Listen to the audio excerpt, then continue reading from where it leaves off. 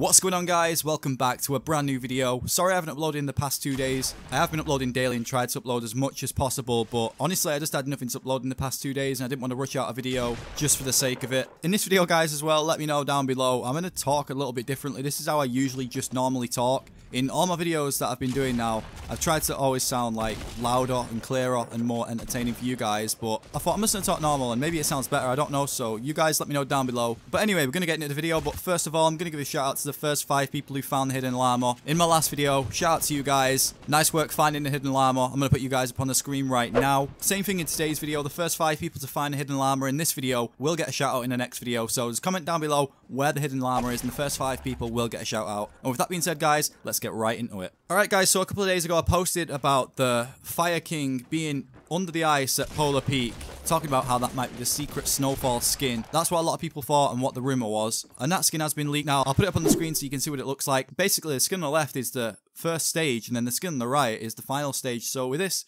free skin with the battle pass, you actually get different stages this time. I'm not really a big fan of the first, free skins that we got in the battle pass, the ones that you got to unlock by doing the challenges. I don't think they look too good, but I think this is definitely the best one out of them all by far. And it looks pretty weird because you'd think from the right side to the left side, the skin on the right would be the first stage, but it's actually not. That's the last stage. And you can see on that side, if you look at it from left to right, you can see each stage. On this guy's body, he's got lava glowing up on him. He's got lava glowing up on him on the very right. You can see it the most. So this guy might not be a Fire King like everyone thought he was going to be, but he's still a fire type of guy. And it looks like there's lava on him. I'm calling it right now, guys. There's going to be lava in Season 8, definitely. From the Dark Bomber skin when the cube was around, she had a volcano on a t-shirt with a llama breathing fire.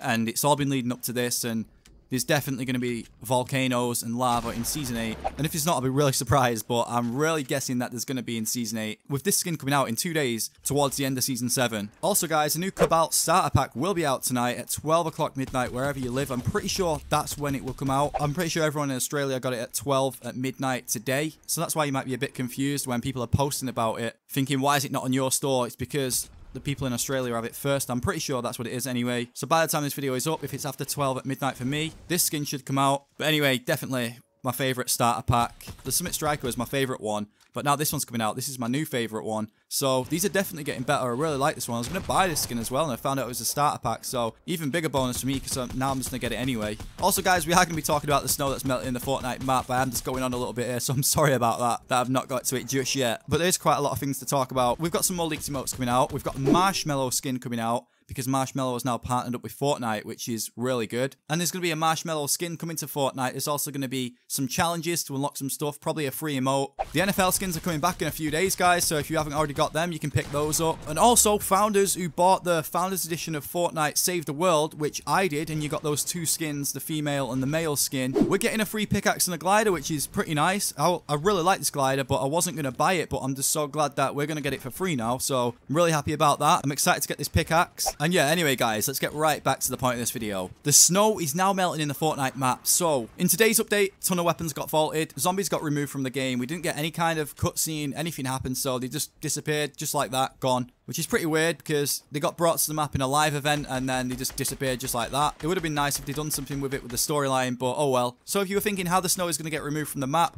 the guy under Polar Peak, the Snowfall skin, is melting it right now as we speak. If you look at the Fortnite map, the snow is actually melting right now from the top right corner, leading all the way down to the bottom left corner, lastly. And yeah, this is what it first looked like when it started melting. And then this is what it looked like 2 hours after. So this is just melting non-stop, guys. And it'll probably finish melting in 2 days when the Snowfall skin gets released into the game. So it fits into the timeline with that, because he's the skin that's actually melting this snow. And then once it's all melted, he'll be available to unlock, and it's just timed in perfectly with his release. And then we're going to carry on the storyline from there. Basically, we're going to see what happens next. I don't know if Polar Pete will get melted. Maybe Greasy Grove could come back this season. Who knows? I hope it does come back at some point. It's a really good place. And yeah, it's just crazy, guys. The snow is melting right now. Really glad zombies were gone. They did get really annoying towards the end. I'm just really glad they're gone now, and the map is going back to normal without it being snow. I just want the good old map back. No more zombies. And something to happen with the bottom left of the map. Hopefully Happy Hamlet, Frosty Flights, and Polar Peak go, because honestly, the bottom left of the map is just where I never go now in Fortnite. I really don't like that area. I'll be happy with Flush Factory back. I definitely want Greasy Grove back, so hopefully they do something with that there. They probably will. I don't think they'll keep the big